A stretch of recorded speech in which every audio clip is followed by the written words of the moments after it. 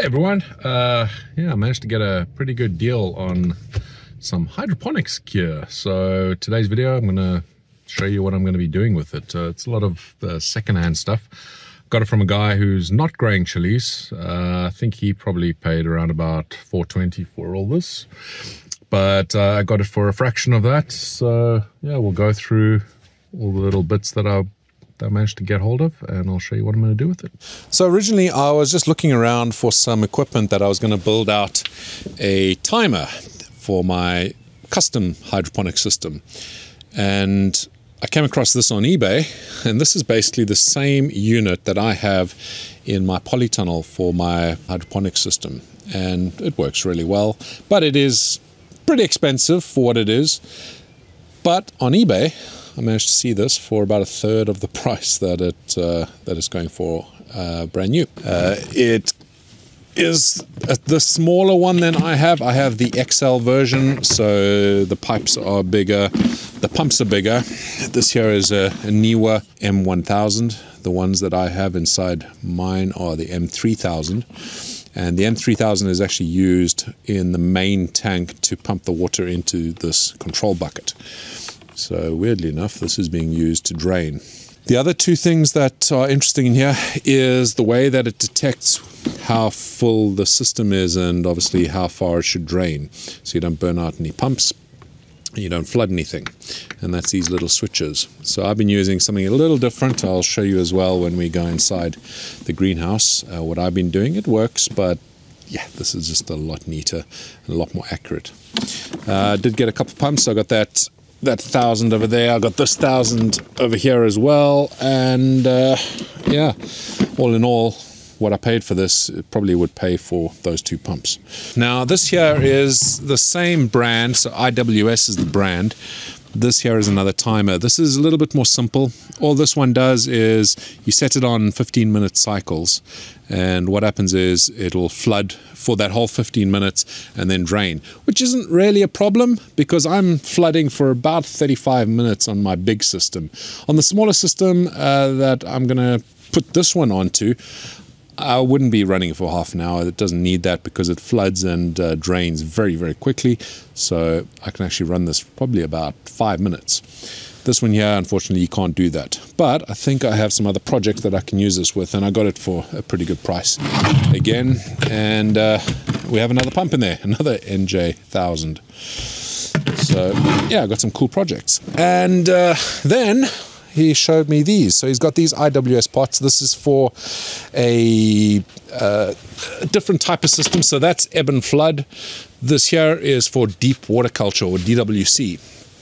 So essentially, this, you just fill it up with your nutrients. You have this over here, net cup goes inside, so it just touches on the nutrients underneath. Net cup has clay pebbles, and you're going to have your plant in here.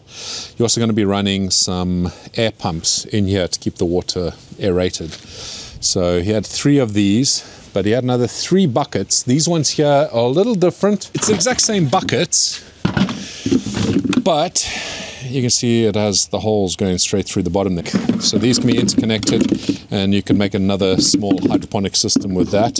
So these 3 buckets interconnected, then you could circulate water through it, or you could do another flooding. So what I might do is maybe use that system over there, plug it into this, maybe get a few more of these if I can get hold of them at a decent price, and then have another ebb and flood system. But we'll see. Those there I'm going to run as DWC, just to test it out. I haven't really been a fan of that in the past. I like my ebb and flood, but hey, why not? It's a nice compact system.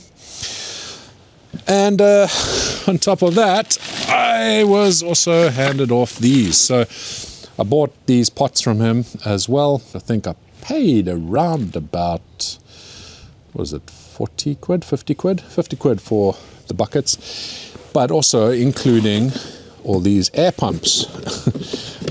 We got a few here. This is a beast of an air pump. And then we've got another 4 down there. And we also have a bunch of air stones. Lots and lots of air stones in there. Probably using one of these in each of these buckets. And yeah, that'll do the job. So pretty pleased with that. Oh, got one last thing, a little thing, but this does add up when you're having to buy all these parts separately. Over here is my polytunnel where I do most of my hydroponics.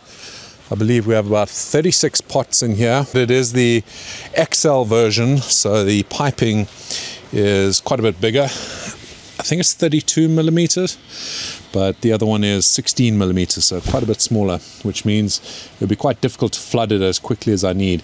Even though this one is actually not that quick, I would prefer it to be a little bit quicker. It still works very well. This is the third year running this, and already we can see the plants are doing nicely. But this year it's the same system. You can see there, same control box, same unit up there. Let's have a look inside. You can see the pump is quite a bit bigger. It's busy doing a cycle now of draining the system. So basically it all drains from those pots back into this control bucket and then pumps out back into the reservoir. And the reservoir has another pump which then, when this timer kicks in, will automatically come through. So I have this on at the moment. I think it's every 4 hours that it's running, and it's doing a great job. But I'm basically replicating the system over in my greenhouse. Let's go and check that out.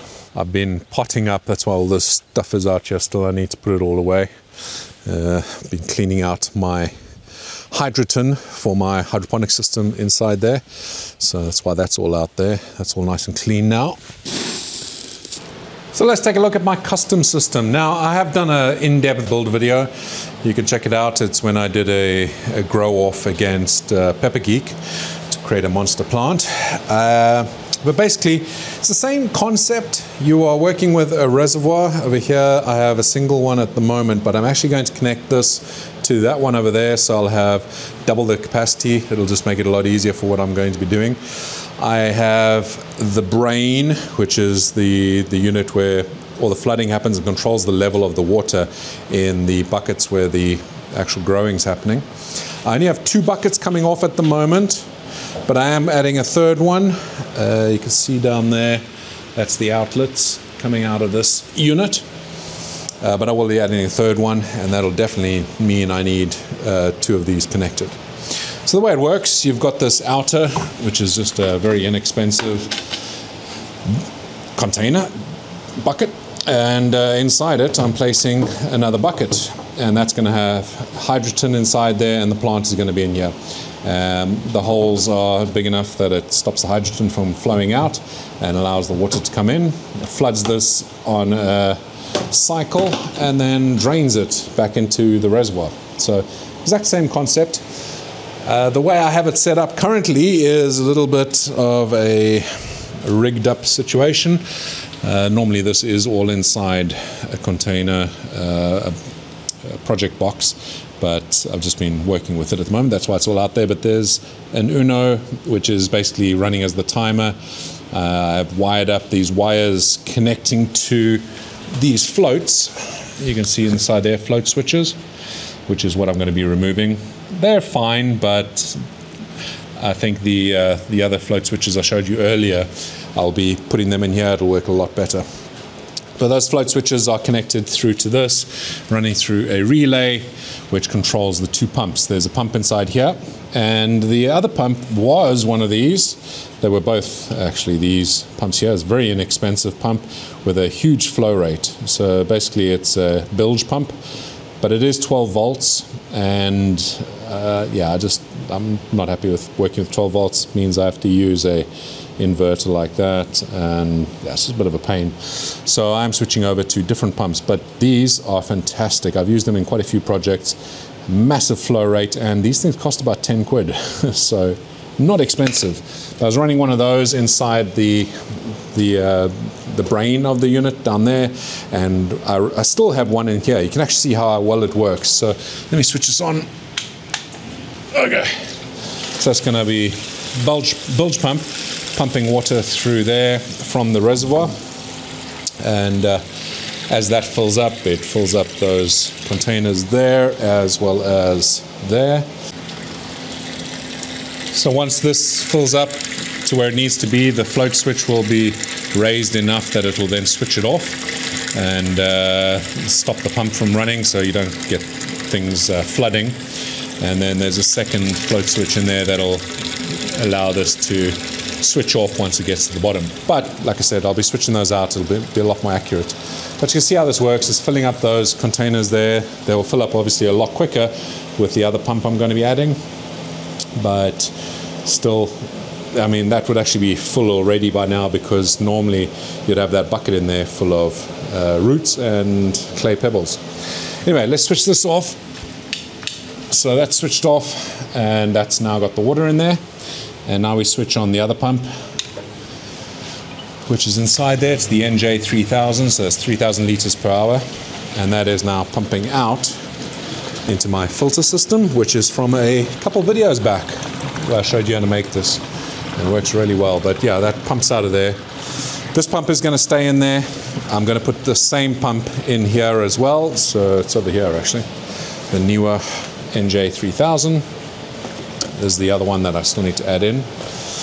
And we'll connect that all up to the, well, I'll be stripping those things down for parts and sticking it on over there. So let me get that done. I'll show you how this will work once we have that all set up.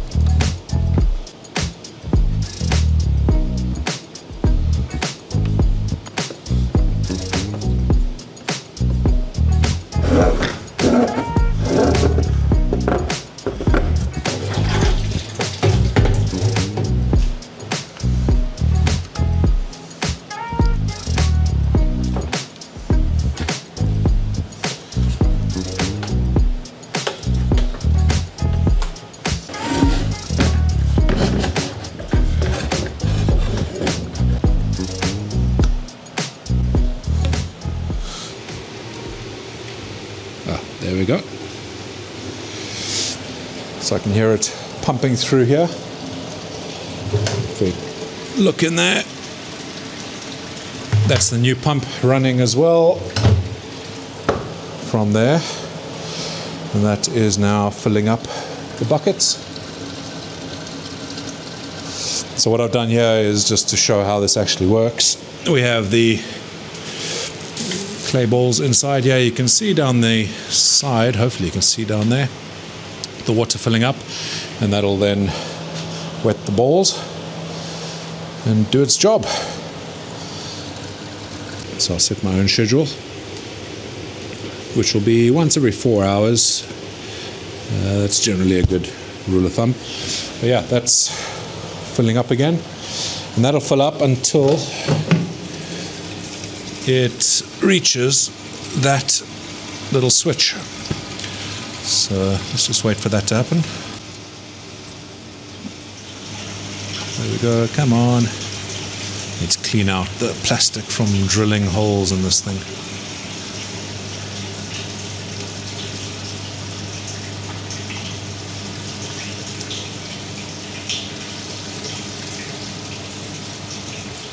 There you go, it's turned off, perfect. It's working exactly as it should.